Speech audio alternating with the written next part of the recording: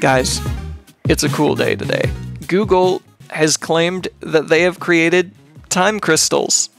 So just in case you don't know, time crystals, right, you have your four basic states of matter, right? So you've got your solids, your liquids, your gases, and your plasmas.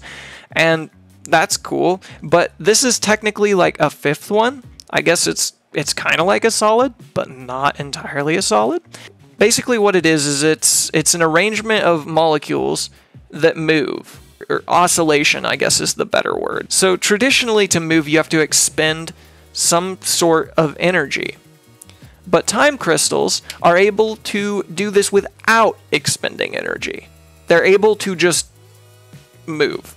And they do this by changing form slightly and by oscillating. But this is big because this goes against a lot of stuff that Newton proposed. This is a huge discovery in the scientific community because this is going to have huge advancements for quantum computing. This is going to have impacts for space travel potentially. This is going to have impacts for cancer research. This is going to be a very big thing. And this is cool. I just made this video to hopefully get other people interested. I don't personally know enough about this, but do your research. This is so cool. It's a new state of matter.